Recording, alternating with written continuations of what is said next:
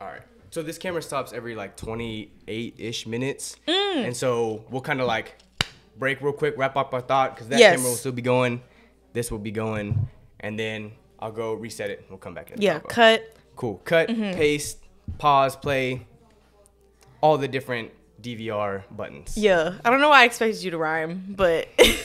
Yeah, I could have, but I think that's what you expected, so therefore I had to do something different. Yes. You know what I'm saying? Yeah. If I were to rhyme, then you'd be like, I knew you were going to rhyme. But right. Keep them on their toes. keep them guessing, right? Right? Yes.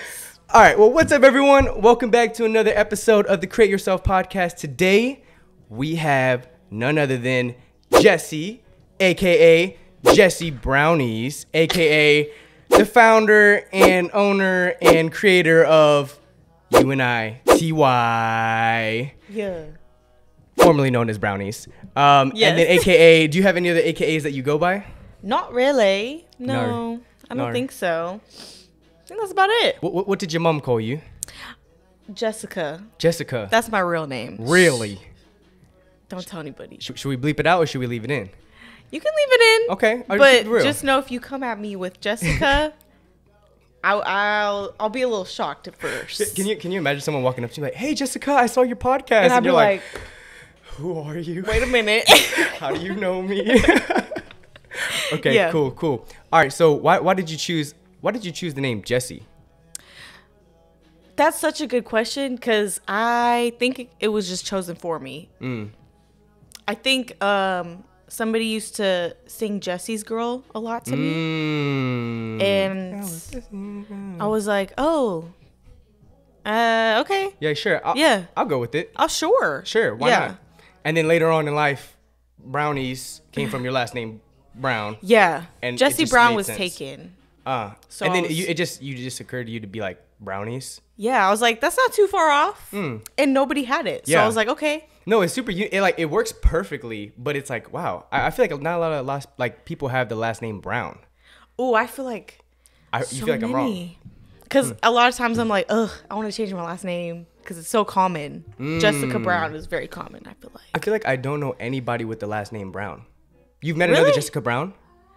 Yes, and met her in real life.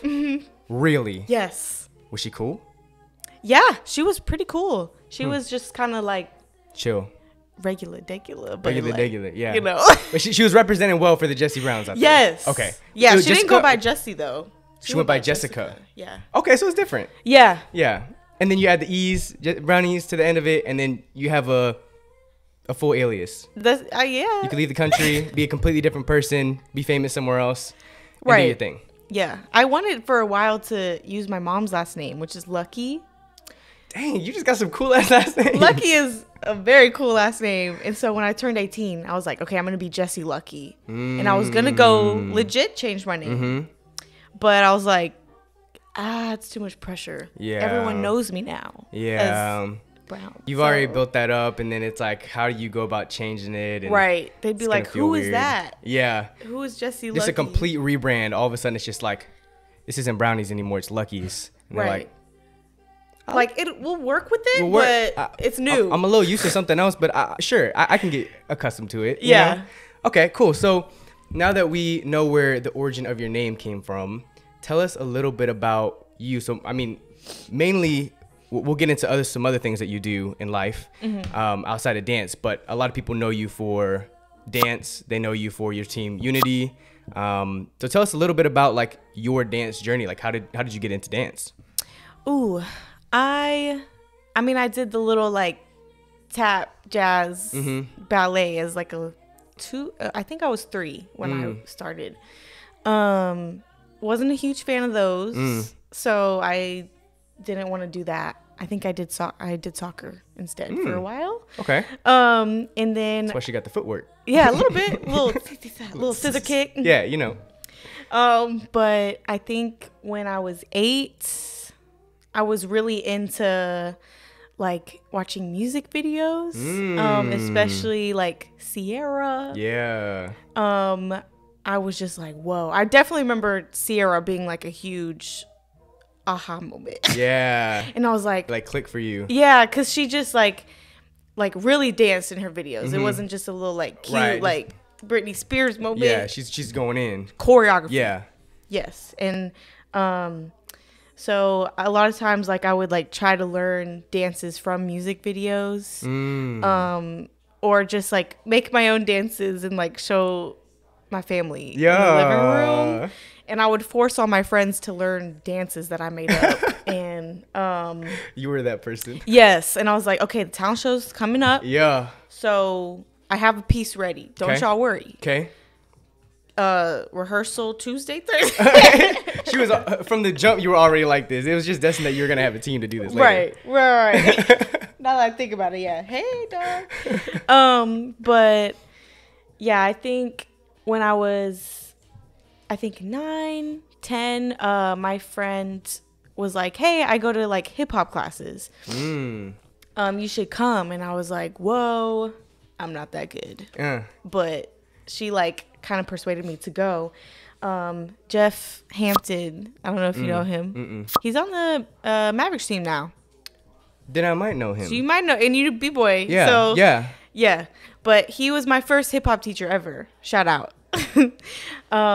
And so I would just go in, take classes all the time, and I would like go home and work on them. And then I would come to class so annoying, and I'd be like, I made a piece, I want to see it. I was just like really, really passionate about it. Did private lessons for a while.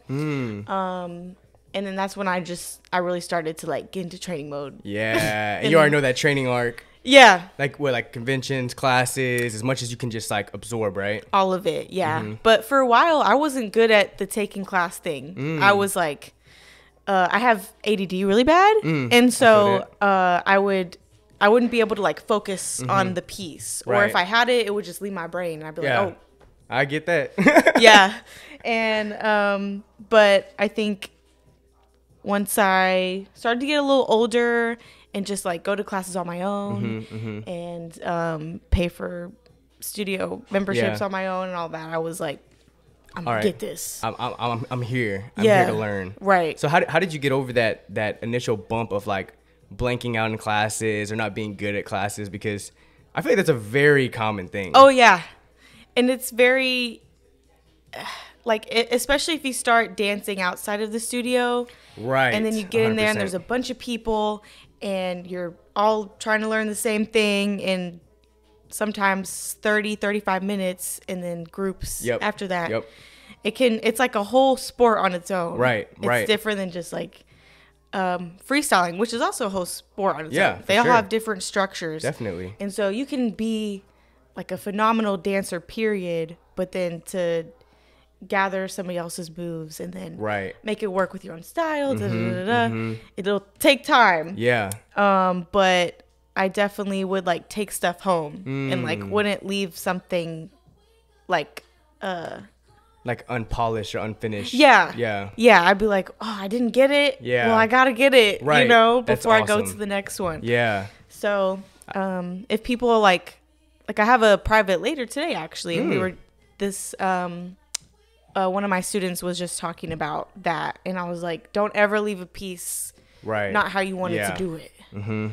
So I think that's such an important part of the training, because it's like, you go into a lecture, like to a class and learning something, and sometimes it's very hard to absorb everything the teacher or lecturer is saying. You might get bits and pieces of it, and then say like you have a pop quiz and you get like a 60, 70 on it. Right. But it's up to you to go home and be like, what did I miss? Where can I improve? How can I get that 100%, right? And I think that if more people did that and they thought about it like that, where it's like, I didn't come to class just to show out. Like, I've come to class to learn and for this to be something that brings me home homework. Right. Yeah. One of my U.N.I.T.Y people, she's actually like my manager now. Her name's Jasmine. Oh yeah, Jazz. Yeah, Jazz. Girl, you know Jazz. Yeah, Jazz. Choreo block. I always forget little connections there. Jasmine, she would always be like, yeah, I took this piece home and I put like ankle weights on and wrist weights on and like worked on it, and I'd be like, whoa. She's a G. Yeah. She's a G. I've heard a lot, like, I don't think Jazz and I have really ever like sat down and had a conversation, but I've like seen her through, dancing and heard about her through a lot of other people. But I know that for her, it's like she like just skyrocketed so quick, but it makes sense because like she was like serious, committed, like I will get better. Literally. And yeah, that actually was a beginning start to like this whole group that we formed. Cause tell me about it. Okay. All right, let's get into it. Like, cause my first year of choreo block, or I think it was my second season. That's when I, well, I've actually been teaching regularly since I was 17. But 18 is when I like was really building like my slot and like really trying to like get people. Right.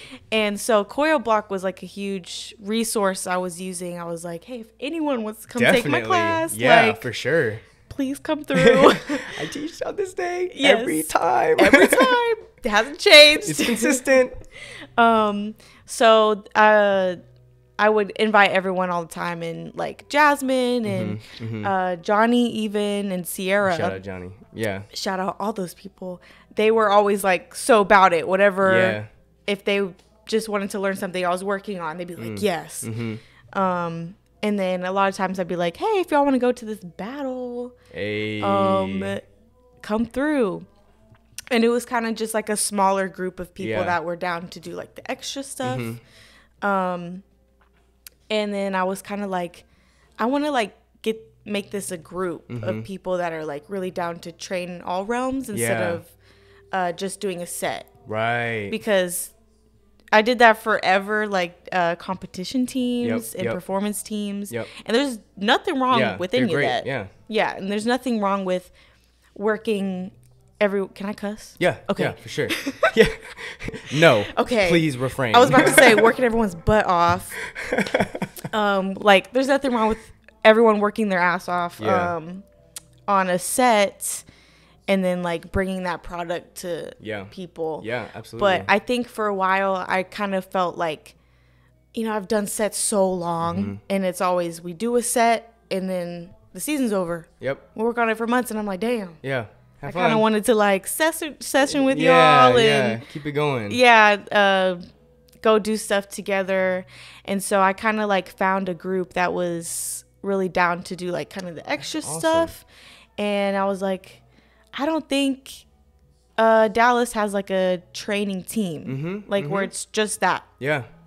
Like no pressure on performances or competitions, but like we're just kind of building ourselves as like an individual.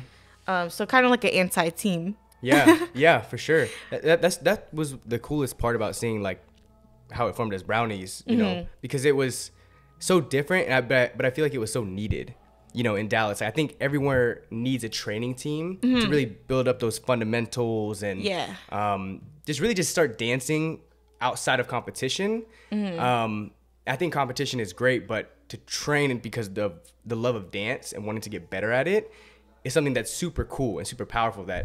That's awesome that you started. Thank you. Yeah. It kind of all like made sense as it was happening. And I was just like, ooh, y'all down? Okay. Let's make it happen. And I was like, whoever is on it is on it. Yeah. I just kind of had like a select people I saw that in. And then I kind of just opened it up to whoever was down. And then boom. And so it's crazy because, all these things that we see now that have grown to be pretty large and really impactful, it all started from just someone just being like, this would be so cool. Hey, are you guys down to do this? Right. Oh, shit. All right, you down? Okay, let's get it started, Yeah. So, like, this is a question that I want to ask. As you created the team, and obviously this was an idea, and then you created the vision, and then you made it happen, what were some things that you didn't foresee happening, or you're like, oh shoot, I didn't think about that, like that maybe happened? Ooh, so many. It's been such a learning experience. I think there's always like a power dynamic thing when you're teaching, because I have such a wide range of ages on my team. So I ended up opening it up for like 16 and up. And so I had anywhere from 16 to like 30 or 29, 30. And I remember being like, there has to be kind of a sense of trust that they even if I'm younger, right, or the same age, yeah, or just a little bit older, right, that they see me as somebody that can help them. right, And like, yeah, I was kind of nervous about that at first. for sure. And then I was like, well, as long as it's like I stay true to myself of how I would want to be led, it always kind of just works out, because I've had a lot of leaders, and I've seen a lot of leaders in many different areas, and I can kind of see, like, what works for the most part and what doesn't work. But also in a sense of like, a certain leader can work with a certain type of student, but then not a different type of student. Right. And so I think just the group that happened naturally was down with how I teach and everything. So that's super important. I think leadership is really complex in that way, because you don't just have one type of person that you're teaching or leading. It's like when you're a leader, you have to lead so many different types of people to do it efficiently. Yes. You know, because you can stick to your own, you know, ways, but if person A learns different from person B and you want both of them to succeed, you as a leader have to cater the ways that you like to teach, right? Right. And so you said you learned that from like watching different leaders. Yeah, so many teachers, because I would always go to like conventions and stuff, and they'd be people from around the world, and somebody would say something in a way I've never heard before. Yeah. And I'd be like, wow. Yeah. what? Huh? Or then somebody would be like really intense out of nowhere, and I'd be like, oh, I'm not used to that. Right. But I like it. But I see people in the room that are not, they're not taking it well. So, and then also like teaching kids has been a huge like learning curve for me, because I started teaching adults. Right. Like when I was 17, 18, and they were like way older than me. Right. And then now I'm 23, and I'm teaching anywhere from like 5 to wow. however old. Yeah, right. And so teaching kids is like been really great to also have like throughout the week. Because they learn in a whole completely different way. For sure. Yeah. Yeah. And you have to be kind of even extra careful because they're still growing. And like, these are the years they're going to decide, well, do I want to do this or do I not want to do this? Right. And you have to kind of cater the way that you really speak, because kids are just, they don't speak in the language that, or in the ways that we do, that maturity level, like all walks of life. It's just very different, right? Right. Because I remember teaching, when I taught gymnastics, and I was teaching little kids how to do gymnastics and flips and stuff. Yeah. You also have to like bottle their like be excited with them, but also help like navigate that excitement to focus. Yeah. Because, you know, they just, they get so excited, and you have to like be there to help guide them, but not like be so like down on them where they're just like, I don't like Miss Jessie. Like, right. You know what I'm I saying? don't like this. I don't like what's happening I don't want to here. ever come back. Yeah. I've seen that many times too. Yeah. And so I think, that has helped a lot, even with like adults, because I don't know why, but there's usually like connections in some way. Definitely. But yeah. That's awesome. And so now you teach like a wide range of ages, people coming from like probably different styles, different walks of life. Yes.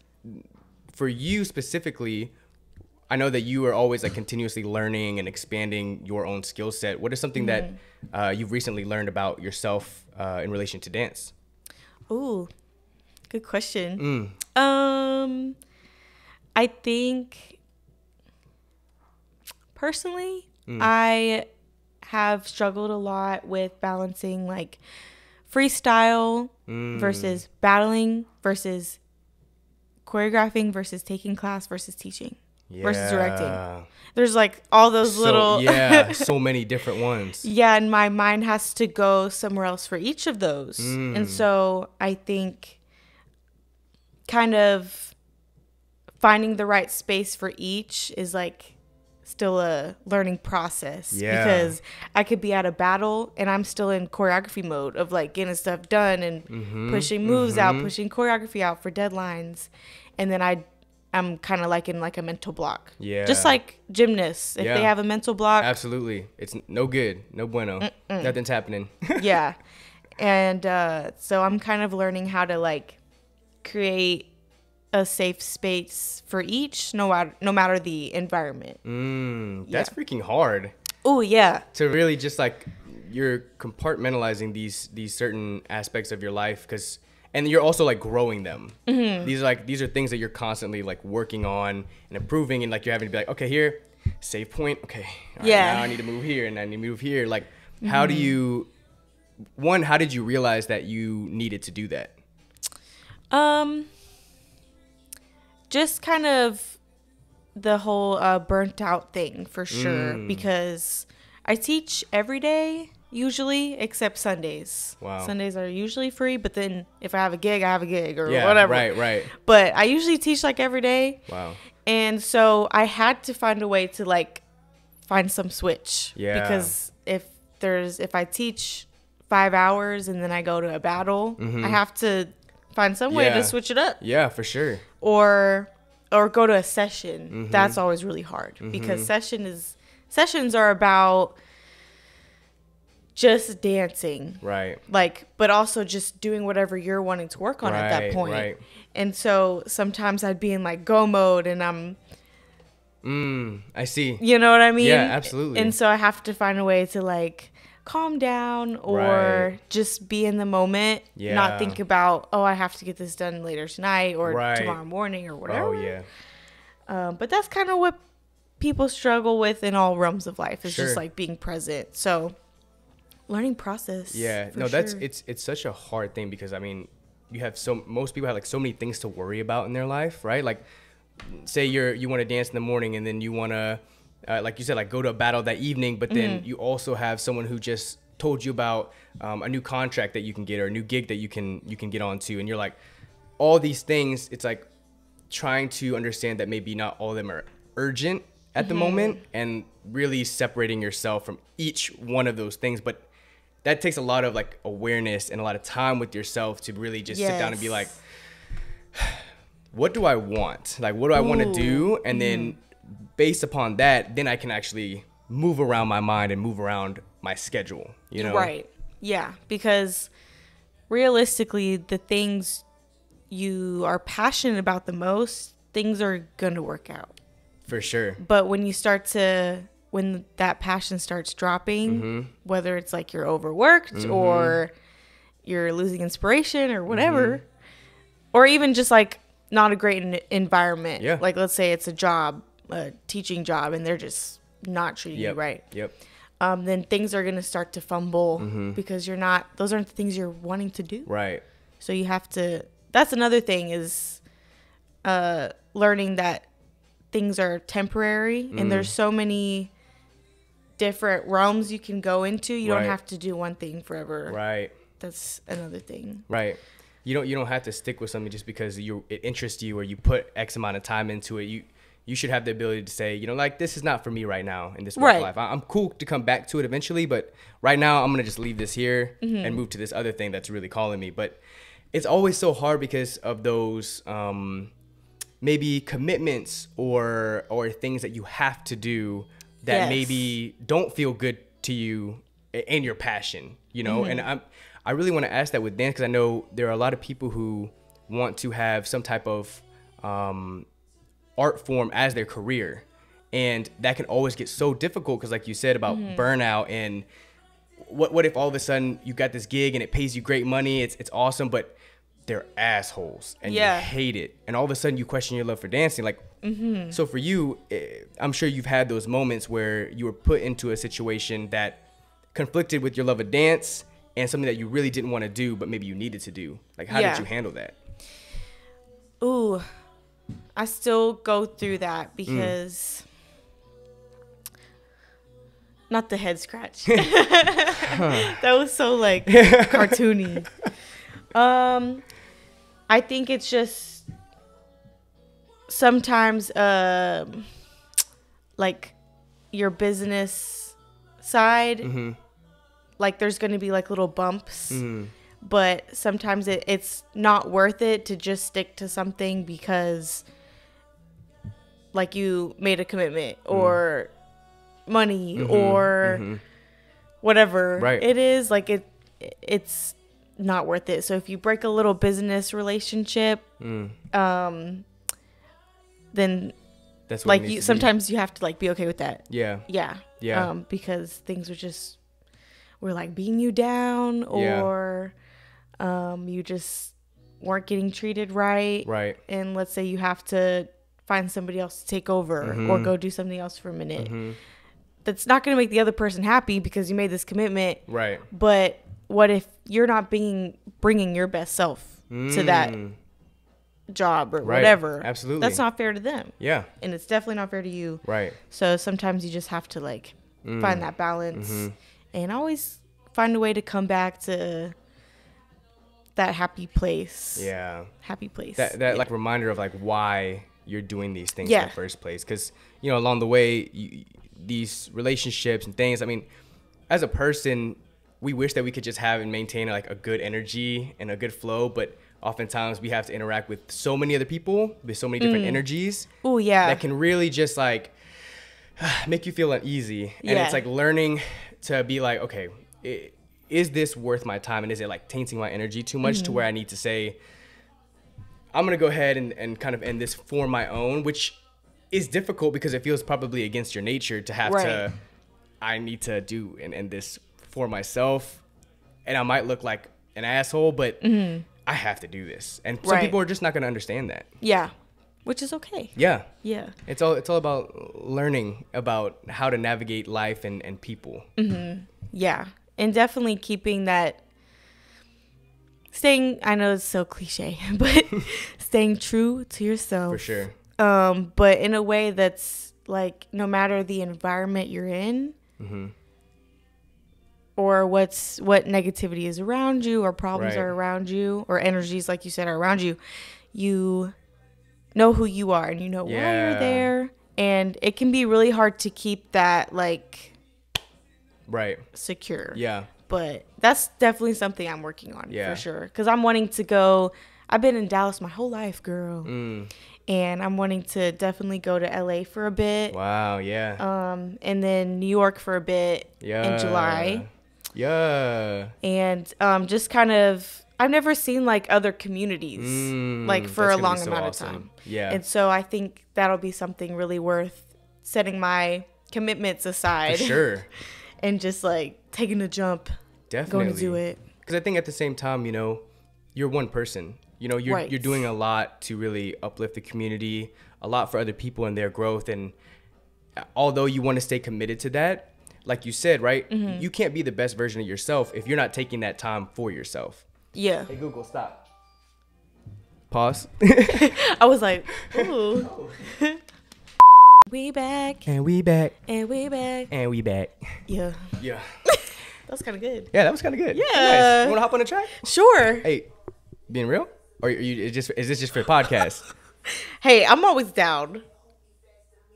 I don't have the best voice, but all right, you heard it here first. Bars. Don't worry. Very soon we'll have a feature, Project Nick featuring none other than Brownies. Oh. What would be your name? What would you go by? Jessica? Ooh, hail to the no. Jessica Lucky. I don't know. I went through the same thing with my battle name. I'm like, I kind of just prefer Jessie. Yeah. Just call me Jess. As long as there's no others around. Yeah. I'll just keep it that way. Yeah. If there's no other Jessie. Right. But if anything, you'll go by Brownies? I mean, some people just say that. Yeah. But I'm like, It doesn't feel like you. Yeah, maybe. I don't know. Yeah. Makes sense. The oven.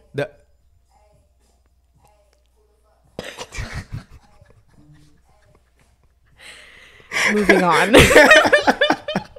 Brownies, please no. 350 degrees. Let's get it. You know.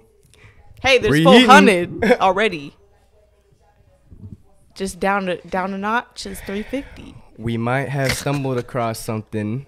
We just might have. Right. 375? 375. Does that ring as well as 350? 375. 350. I like 350. Yeah, it's more like nice. Yeah, like 350. Yeah, because then it's like 375. You're like, dang, that's like a lot.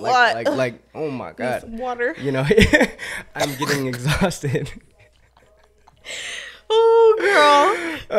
Anywho's, okay. Next topic. Next topic. But yeah, we're talking about like you going off and doing things for yourself so you can recharge, right? Like you going to New York, you going to LA, and really experimenting and exploring.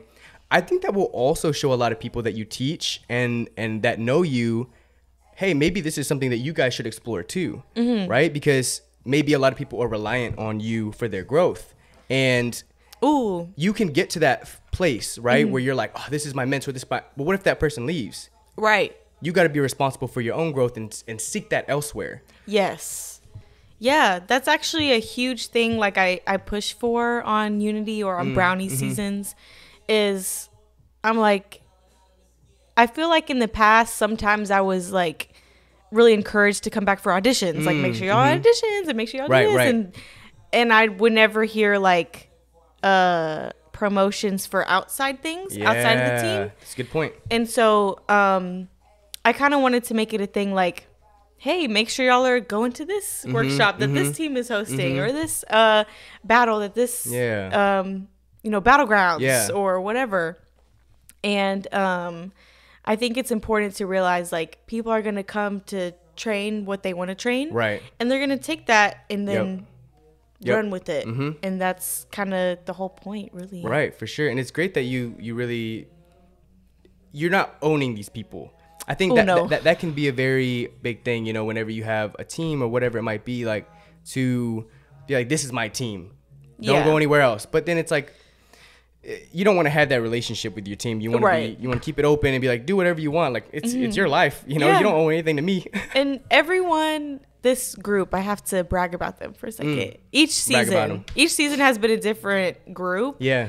But as a collective, everyone is so amazing in their own ways. It's not like we're all trying to look the same or trying to be the same or whatever. Everyone's just kind of great in like their own beautiful ways. Yeah. And so that's kind of something that always brings me back to do another season because I'm so like in awe of how true to themselves they are. Yeah. And then they take that and then maybe all they needed is to, some people just like need a team structure to like keep themselves motivated. And so sometimes I see like a certain dancer, like a spark comes back and they're like, I'm going to go freaking do something. Yeah. And do and did. Yeah. And that's always really, really great to see. Yeah. And kind of like what I've always felt I wanted to be as a director is just kind of like encouraging what's already there. And kind of because everyone wants to do hip hop on the team. Right. So that's one thing that's structured is like, we're going to build up your hip hop knowledge and fundamentals, all that. But also like, hey, what you got? Let's take that and believe in it. Yeah. And I think that's a very great quality of a leader is to look at your team, look at the people on your team and say, what are you great at?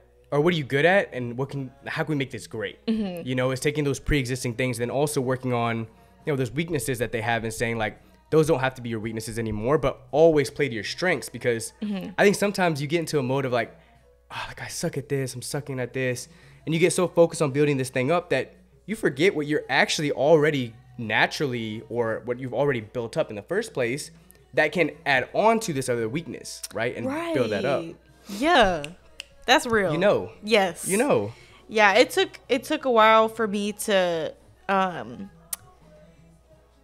have a leader that kind of didn't want me to do the choreography like everybody else. And I remember shout out to Kevin Middleton. Yeah, he was kind of like changed my life. Because a lot of times like I would be too like bouncy and people were like stop because it was a very like sharp, ticky era. And I was trying like really hard to be that. But I think it wasn't until I saw him like teaching his amazing classes Yeah. and like really working on hip hop fundamentals, and Yeah. he was a huge inspiration in that way. Yeah. And then he kind of was just like, nah, do what you're doing. Yeah. And I was like, oh, Yeah. heard. And yeah. Kevin is one of those people, like, when I was on the process, that man, the way he led that team, the way that he believed in people, the way that he pushed people and their strengths. Like, he had people who had no dance experience on that team. What? No dance experience at all on that team. That's crazy. And everyone was sharp. Everyone was there. Yeah. Like, but it was awesome as well because he always pushed us to just be ourselves and nobody else. Right. And that, above anything, was very, like, great to hear. You know, because a lot of people are like, you have to look like this. Yeah. But for him, it was like, okay, let me see how you are. What can I do with you? Like how can we really push you to be the best version of you? And to have that type of leader, it's like transformational in your mind because you see the growth that not only you endure, but like everybody else. Mm-hmm. Right. I remember that watching you guys on stage, and everyone was like, Bro, that was crazy. Yeah. I still remember there was, hopefully I can tell this story. Maybe I'll ask Kevin if I can. But okay. This World of Dance judge had come into the studio before, and I guess they're just like checking out the teams, making sure everyone's like valid, like they're actually dancing, and when they show up, they're an actual team or something. Yeah. And I think we had done like a piece, or we done a part of the set. Maybe we were just like rehearsing. And, you know, we gathered around so he could give his feedback or advice before we go on stage. And he kind of was talking about the formula and what everyone looks for and why it's important, and all that kind of stuff. And as soon as he left, Kevin was like, fuck that. and he was like, we're not going on that stage to win. Yeah. We're not going on that stage to be whoever. We're not trying to be anybody. We created something, and that's what we're going to show. So whether or not people like it, that's none of their business. Like, we're not here for a criteria. We're not here for a rubric. We're here to be ourselves. And like, what? I was like, what? Yeah. Fuck the system. Let's go. Right. Fuck the system. Let's Yeah. get on stage. Yeah, that's crazy. that man's crazy. That's such a beautiful thing to say in that moment. Because everyone was like kind of stressing after the dude left. Like, oh, fuck. Like, we ain't got a piece like this. Right. Like, we're not. And he was like, hey, fuck that. And Yeah. Like, really? Why should we just fuck that? Like, that's the dude. But he's amazing. Yeah. And he's doing some cool things too. Shout out My boy Kevin Middleton in New York. Come back to Dallas for a little bit and hit me up. Hi, Kevin. Oh. That'd be cool to have you on the podcast if you want to get on the podcast. Oh, you should get him. He'd be a great person. Oh, he would be awesome. Yeah. And so let's talk about this. Okay. Now that you're very ingrained in the Dallas scene, you've expressed that you want to explore New York, explore in LA. Do you ever think that you would go and be somewhere else for a long period of time and maybe not leave Dallas, but leave Dallas? It's a difficult answer because I've kind of strayed away from planning anything because I don't know until I'm there or until I have this random opportunity or I'm in this space. Yeah. So I don't know. Yeah. I couldn't tell you. I got to go first and see. How, yeah. I think it'd be really difficult to live somewhere else, but I definitely don't want to be here. Like, I kind of want to be a little nomad. Right.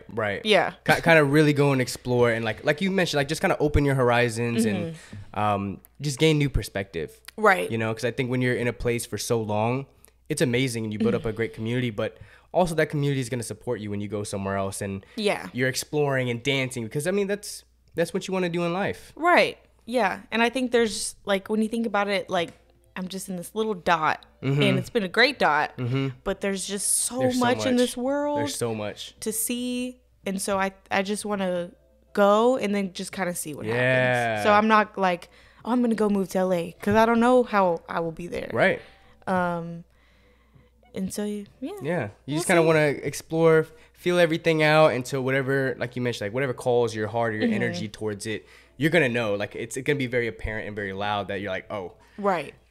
I can't explain it, but this is where I have to be. Yes. You know?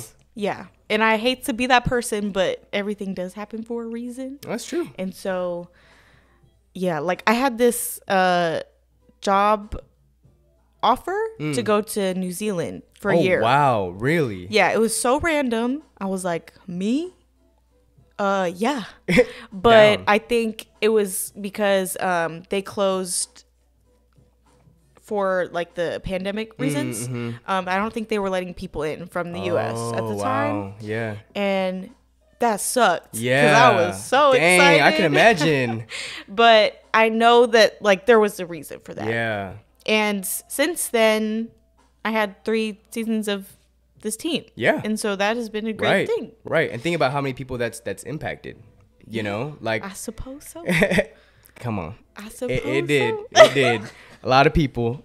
You know, I think that's a really great way to look at it, because you could always get really down about those opportunities that fell through, but in reality, those were to make room for something greater, you know, and everything seems great, right? At the moment that happens and that the opportunity is presented, but whatever path that you're supposed to be down, it was supposed to go that way, and it was supposed to teach you something. Right. You know, so whether that had been, hey, you're used to getting all the opportunities that you're given, and I'm gonna take this one away. Yeah. And you're like, what? I'm like, wait. Please, no. Please, no. I need this. And like, you don't need it.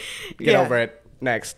Yeah. And then you turn the corner and you're like, oh shit. Look at this great opportunity. You're saying bro, it's like having a nice car drive up and you're like, is that mine? They're like, no. And you get really upset and it drives away and there's a nicer car. And you're like, what the yeah. Yeah. It's everything you wanted. Everything. And everything that you didn't even know you wanted. Because I think sometimes those opportunities, like I said, they feel so good. Like, this is what I want. This is what I need. But there's always something better that you actually were meant to have. Right. You know? Meant. Yes. What is one of your favorite philosophies of life? Whoa. Squid. Oh, that's hard. Well, I think, can I know yours for inspiration?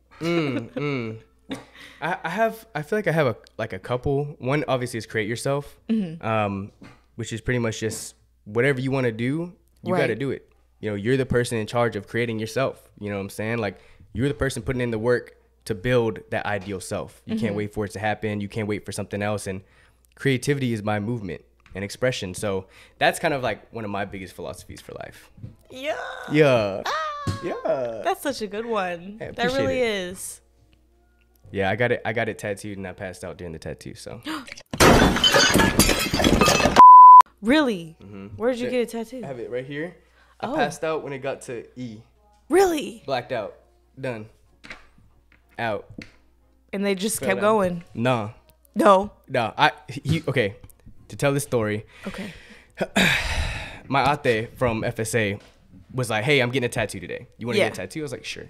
I'll get a tattoo with you. And I go with her. This is when the pandemic was there, so no one else is allowed in the tattoo shop except for the tattoo artist and a person. Whoa. So I go there. I'm a little bit amped up because I don't even know what I'm actually gonna get. But I stumbled across. It just said B-E in this font, but I was like, I feel like I want something different, like create yourself or something. So I got that. And then, you know, she gets her tattoo. She's in and out like 10 minutes. I was like, dang, that's fast. Sheesh. It's my first tattoo. Yeah. I go in. I'm like, hey, you know what's up? The guy's like tatted from head to toe. He's like 6 foot tall, spider webs across his face, everything. I'm like, this guy's cool. Spider webs, yeah. I sit in the chair, you know, I'm like, hey, just a question, because I'm not good with needles. I was like, just a question, like, has anybody like ever like passed out or anything like that, like while getting a tattoo? And he was like, I mean, normally it's people who are like super drunk or they haven't eaten at all. And I was like, well, I'm sober and I definitely ate a great breakfast, so I should be fine. Right. So I sit down, you know, he's getting ready, and I'm sitting there and I'm talking to him, and then he goes, I'm like, wow, it really doesn't hurt. It doesn't feel like anything. He gets to the E, and I'm like, hey, man, real quick, he's like, you good? I was like, yeah, I'm just feeling a little hot. Blacked out, fell out of the chair. Fell out of the chair, I wake up, this man is like holding me. Dang. And he's like, here, eat the sugar cube, eat the sugar cube. Now I'm eating the sugar cube, I'm like, what the fuck is going on? And then I sit back in the chair. I'm like sweating bullets, obviously. And then he's sitting there and he's just like, anxiety's a bitch, isn't it? And I was like, yeah. And then we had to talk about anxiety for 20 minutes. Yeah. He finished the rest of it and I was out. Dude, that's crazy. That would be me for sure. Yeah. But do you have tattoos? Probably no. For that reason. Are you scared of needles? I'm scared of many things. We can talk about that. Needles being one of, yeah. What is your biggest fear? Ooh. I like how we went from philosophies to biggest fear. Yeah. Wait. Actually, before we go to fear, let's bring back out philosophies. Yes. Come back out to, yeah. Okay. I think having the courage to go outside of the herd is a huge one. Speak on it. I say courage because it's not easy. Because nothing like... let me rewind. Yeah. I say courage because it's not easy. Following the herd is like almost in our nature, but more in like a societal structure.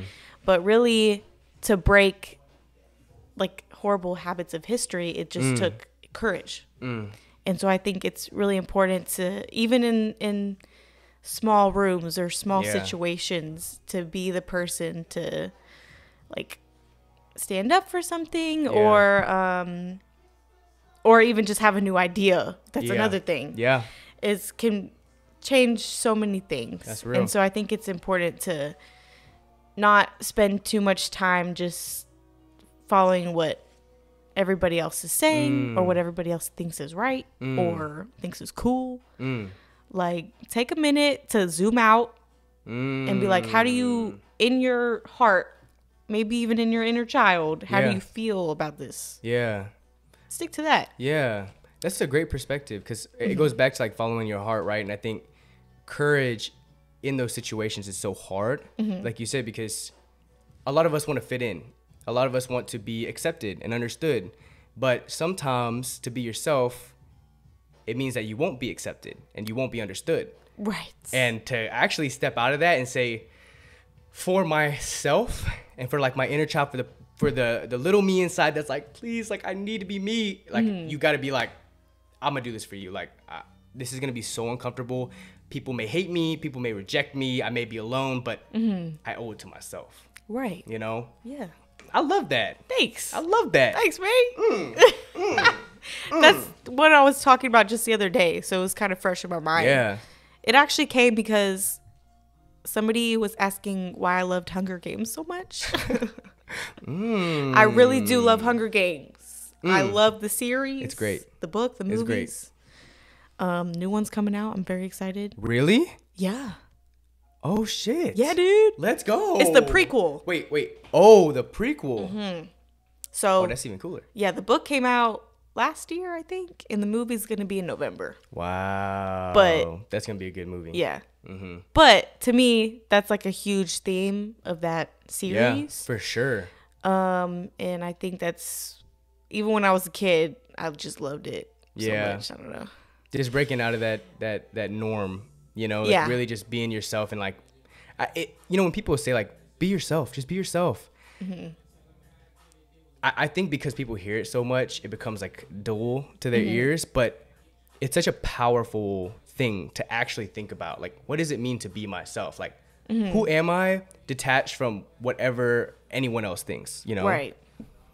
It's some pretty, you got to search for that to find it, you know? And for you too, like you being a leader, you being somebody who your art is constantly being taken, absorbed, broken down, maybe like looked at under a microscope. It's like, how did you, or maybe you still go through this, handle that, you know? Because to be yourself in a place where a lot of people are going to look at you and maybe say, like, this is okay about you, but you should probably do this instead. Like, how do you handle that? Hold on. Drink the water. It can be hard. But I think it does you're always gonna like zoom out and examine it anyways. That's true. Like even if it's just a little bit. But like when you are examining like that situation or this person and why they're just not liking what you're putting down. Yeah. Kind of going back to what we were just talking about is, but how do you feel about it? But how do you feel about it? But like you just always have to go back to that. Because I'm a person, like I do care a lot about what other people think. Right. But that can be like a huge weakness as Sure. well. Sure. So I always have to go back to like almost tunnel vision to a sense. Like, why are you doing this? Okay, boom. So why is it? What's the issue? Right. Why is it? Is this relevant or not? Yeah, and then if like you're constantly like just performing for everybody, like what's the point? So it's good to just stay true to your love for things, for sure. It always comes back to love when you really think about it. Absolutely. Because a lot of like the conflicts that will come your way is anything besides that.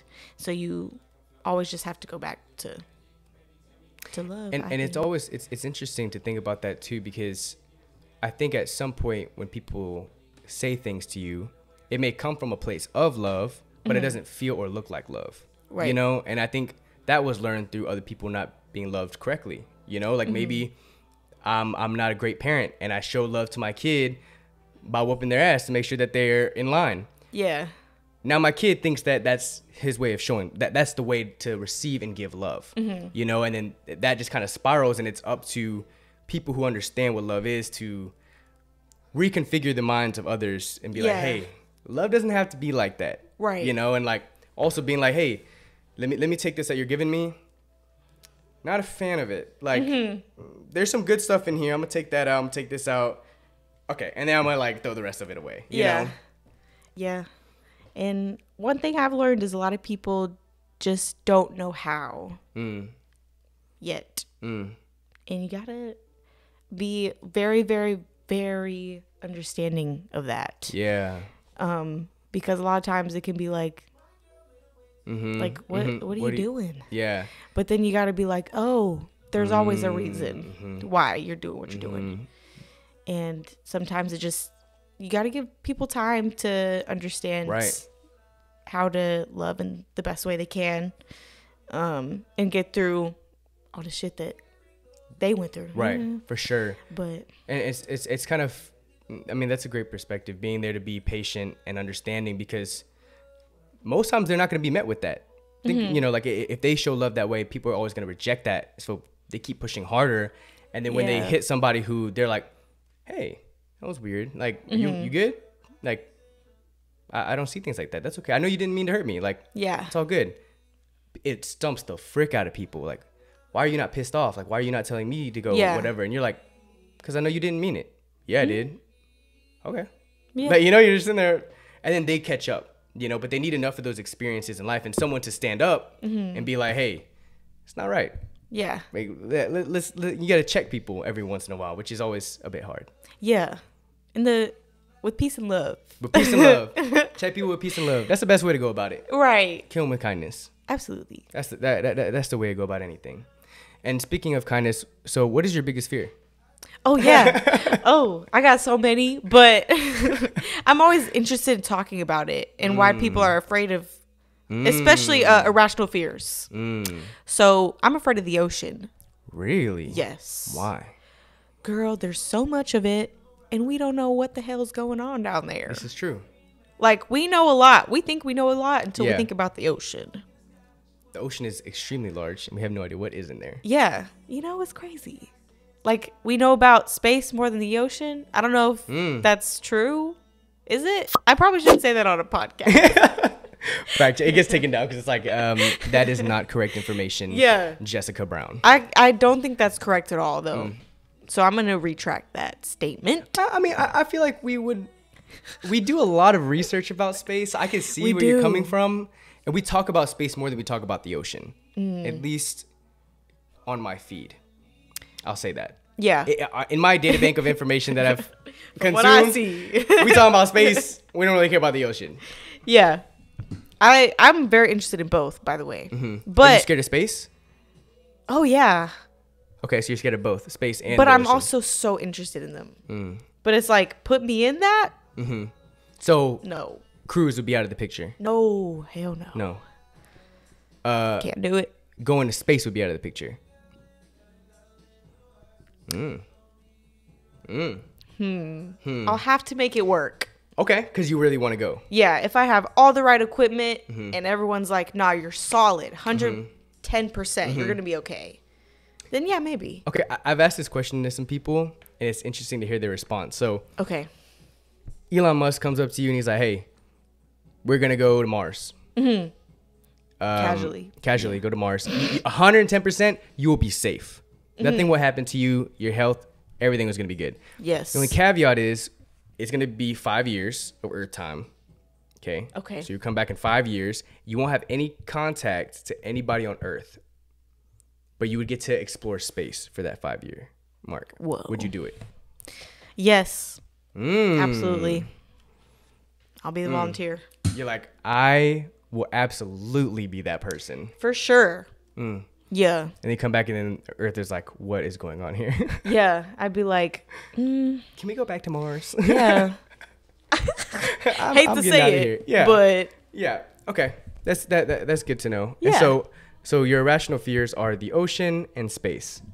I wouldn't put space up there. It Okay. is. I mean, I feel like we all should be like, what the fuck? Right. But yeah, the ocean, darkness. I'm really scared of the dark. I sleep with a nightlight. Really? Yeah, I do. Not ashamed of it. Like one that plugs in? It's a little, what's the word? Diffuser, but it lights up. 2-in-1. Hey, why not? Essential oils? You got essential oils flowing in there? I do. Okay. Little Nice. lavender moment. Lavender's awesome. Yeah.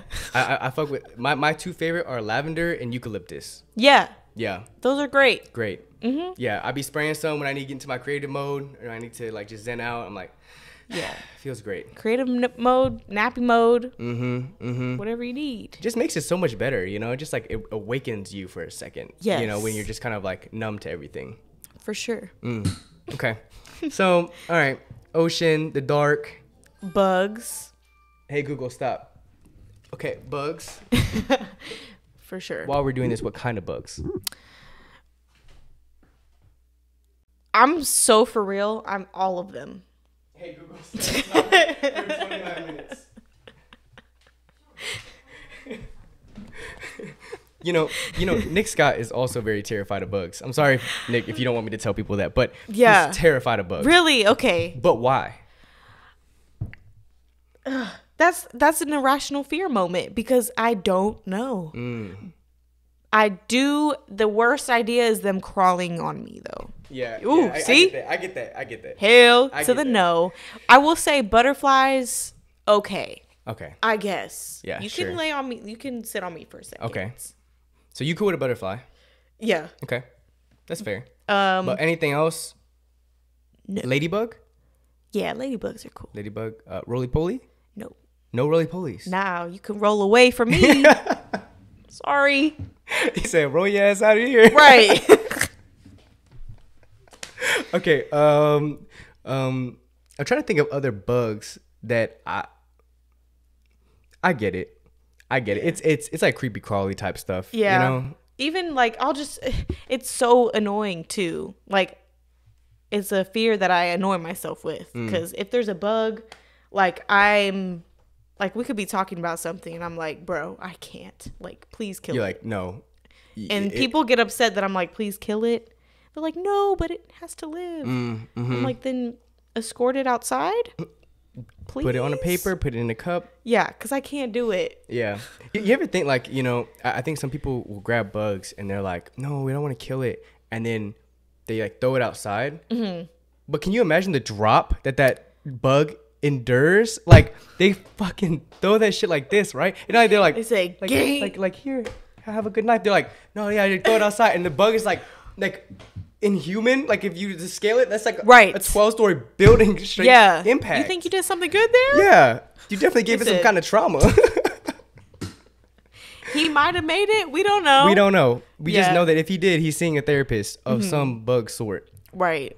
Yeah. My mom though, she's a little fairy. She's like a garden fairy.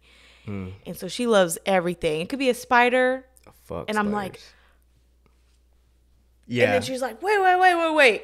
And she'll get a cup or whatever. Or she'll actually sometimes just do this. And then she'll go outside. And I'm like, don't put it there because it's just going to come back in. So she'll go like to the garden. She'll just be like. Just let it lay down gently. Yeah. Let it walk away. A spider? Yeah. She's done that with the spider. Oh, yeah. That's just, she doesn't care. She's just cool with that. She's, yeah, very courageous in that way. Let's go, Mom. Yeah. Shout out, Mom. Shout out, Mom. Mama Lucky. I've been bitten by a spider before. It was not a great experience. But we won't talk about that because I can only just assume. Dude. What would go on in your mind. Yeah. But, okay, so branching off from fears, getting away from fears. I did want to ask you, okay. Oh, you know what I really want to ask you? Okay. Okay. One, obviously after this episode and or during the intermissions, we're going to be playing Smash. And she's getting smoked. But the other half of it is obviously so you game. A little bit, yeah. Because I know you've played Apex before. Oh, yeah. Yeah. I had a little Apex phase. Okay. Who are you maining? Oh, what was her name? I haven't played in... I think like a year, because I wasn't a fan of the recent updates. Yeah. And, I think a year ago, like some of the map stuff was just kind of lame, and they just started adding a bunch of shit, and I was like, I agree with that. The girl that like teleported, Wraith. Yes. Yeah. Wraith. Yeah, she's a good character. Yeah. Okay. I just stuck to her. Yeah. Didn't fuck with What do you play on? Xbox. Xbox. Yeah. How did you get into that? I had a small group of friends that played, and I was a COD girl, so I was really into first person shooters, but You're in those especially COD lobbies. Those things are dangerous. yeah. And sometimes I would get on the mic, and then like 5 seconds later, I'm like, boop. Yep, mute them all. I think I'm good. Yeah. But I was really into Black Ops for sure. All the Black Opses. But Black Ops 2 is the best. First person shooter ever. And so you were like into Black Ops and all that stuff. So then your friends are probably like, you should try Apex. And then you tried Apex and then you liked it? I did. Okay. I didn't really enjoy Counter-Strike. Or not Counter-Strike. Is that what it's called? I think yes. Yeah. I was like, it's too not what I want. Yeah. And then I did try Apex and I was like, And then I played more and I was like, and I got addicted. Yeah. And I got really good at it. Yeah. But yeah, that's one. I was a GameCube girl as a kid. Hey. I was obsessed with my GameCube. I had like a huge stack of games. You still have the GameCube? No. I don't know where it is. I moved so many times like that I don't know where it is. It's so sad. All those games, memories. Yeah, I still have the games though. We had a that's little great. like pouch thing, and I still have those games. Yeah. Did you play GameCube? No. Damn. No, it was sad. I think the first console I had was a Dreamcast. Oh, okay. Yeah, the Dreamcast, and that was live. That was fire. Did you have a favorite game there? 101 Dalmatians or 102 Dalmatians or something like that. It was lit. Like it was lit. I'm telling you, it was awesome. Like you'd have these freaking like people like from Cruella de Vil trying to capture you. Okay, yeah. And you would have to obviously run away, and then like you could bark, and then you're trying to save like all your friends, all the 101 Dalmatians. You're over here just trying to save the day. Rest of the 100. And yeah, the rest of the 100. You know, like I was playing the one. Right. Yeah, and it was awesome. I fucking loved Bro, you could have said, I would never have guessed that. Yeah. Out of all games. Yeah, I don't even know if many people know about that game. I didn't know. Yeah, that game. They had a Toy Story game. That game was lit too. I remember that, but I didn't have it. You had the Dreamcast? I think my brother did. I I didn't really. I was on my Smash You're on Melee. your own. Oh, really? You were playing Smash from back in the day? Yes. Oh, shit. Not that makes me any greater, because people still whoop my booty, but But you in Elite Smash? just a little Wait, bit. who do you main? Zelda. Zelda and then Zero Suit, but I've been really in my Zelda bag, so I haven't I don't really play Zero Suit as much. Okay. But Zelda's difficult. yeah. Who do you main? Can I guess? Yeah, I would love to see you try to guess. Okay.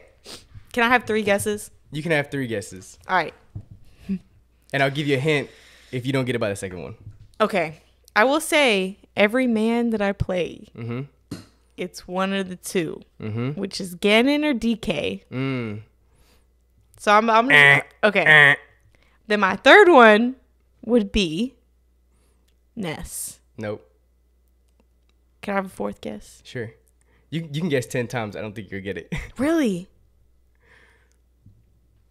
Snake. Mm-mm. Okay. That was a... That was out of left field. But Yeah. I can see it. I did try to pick up Snake at one point. Yeah. Because I liked him in Brawl. But Uh-huh. but in the new Smash, it's not fun. Right. No. Mm-hmm. But I think he's top tier. I think he is too. Somehow, but people just don't play him. Yeah. You gotta like really. He's interesting of a character. But maybe I should just show you whenever we versus. Now I'm gonna really laugh your ass interested. off. We're gonna capture your reaction to it too. Okay, now I feel like I know. What is it? Duck Hunt, Nope. Peach, Nope. Daisy. This is just gonna make it so much better because when you actually find out the character, you're gonna be like, "What the fuck?" Ooh, I'm so excited now. Okay, I'll wait. I'll Okay. wait. Yeah. Okay, we can wait. Yeah. All right, bruh. We were in some good bags of conversation. Yeah.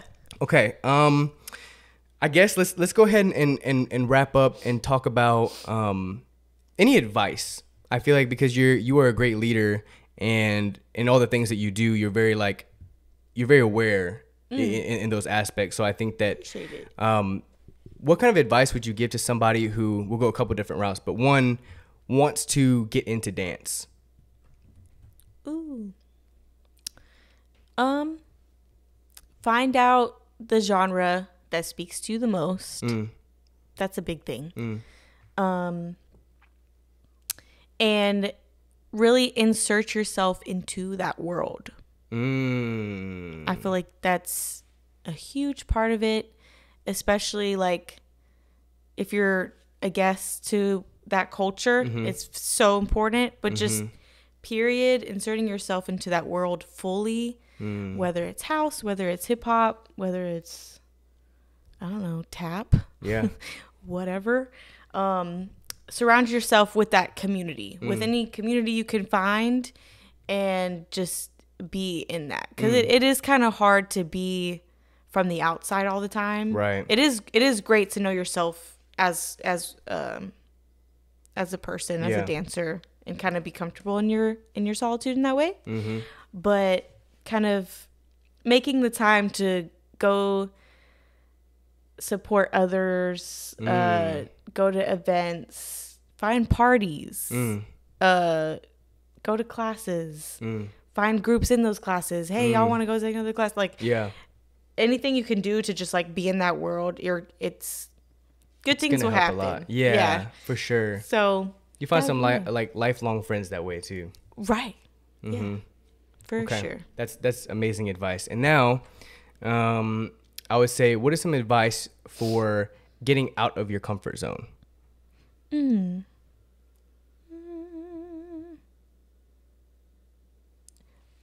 It's so simple and like, but so hard. Just do it. Just do it. It's easy. But dropping the whole validation addiction. Yeah. That's a good one. Thank you. Because we are addicted to it, and it's a lot of it isn't our fault. But take it a minute, put it down. Yeah. Put it down. Do it for the love of doing it. Yeah, and then also just put down everyone else's thoughts, especially if you're learning something, bro. Don't, just stay true to you. Yep. Do your best. The right people will come along and be more, give you what you need. Yeah. But dropping that addiction can be really helpful. That's amazing. Okay. Thanks, man. The next question I have is, what does it mean to create yourself? Wait, what does it mean to you? I think you said it beautifully earlier. Oh, he's gonna knock down that light. 1 sec. If he does. Oh, he's sitting on the light. Good job, buddy. It's okay. Nobody's there. Oh, did he hear something? Yeah, he hears. Okay. Outside. He's very vocal. Period. Anyways, what does it mean to create yourself? That's a hard question. To you, or what about this? Like, how have you created yourself? I think by seeing what lights a fire within you, exploring that, and kind of what I just said about inserting yourself in that world. It's kind of like that's always a really good order. Yeah. And then just kind of staying on track to what, like, it's really all comes down to your purpose, like finding your purpose, for sure. and then just following that, because there's so many things that will come along the way to like knock you off that course. Yep. And so if you really use all your passions, all your efforts, go back to what reminds you of that. Right. That's a huge part. And then just keep it pushing. Yeah. Then you'll create the best version of yourself, I feel like. Hey. Yeah. Hey, that's what's up. Yeah. I love that answer. And I think that you've done that really well. And you've created some amazing things. U.N.I.T.Y yourself as a freestyler now, like or a battler. Thank you. All the stuff that you've been doing is awesome. And I think that it's impacted a lot of people. So keep it pushing. Keep inspiring people. You as well. Thank you. And yeah, I mean, other than that, let them know where to find you. Okay. My Instagram is Jessie Brownies, as mentioned before. That's kind of where I keep it. Yep. Keep everything. Yep. Yeah. Team page where we find yeah. That's me. My team page is U.N.I.T.Y.official.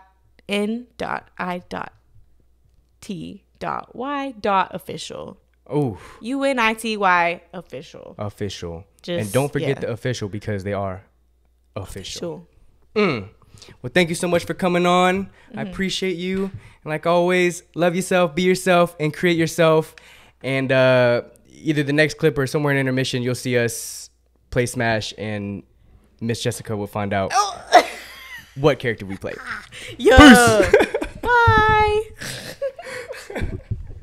Let's get it. Yo. I'm like, fun. I probably got makeup on here. I did. Oh, it's fine. It's all good. Oh, that's real good.